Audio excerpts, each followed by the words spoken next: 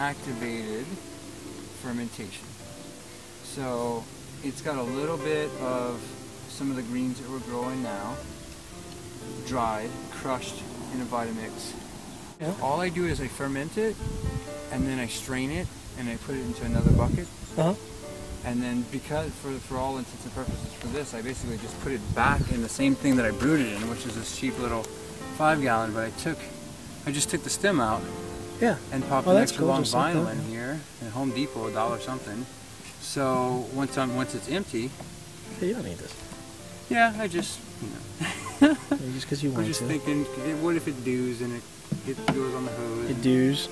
This is kind of how I did. I used a different connector than this, but same idea, where you got this to. Well, this is Tony's flow addition restrict. to it, because they recommend this. But I wasn't going to use it. I was going to, like, hardline it, and then we were thinking about doing one side threaded, one side glued, and then we just said, you know what? Let's just buy the double threaded.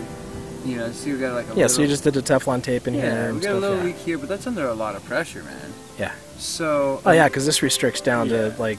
Oh, it's ridiculous. Is it a quarter or something? These are ½ inches, and then they go down. Yeah. This is the same unit I have.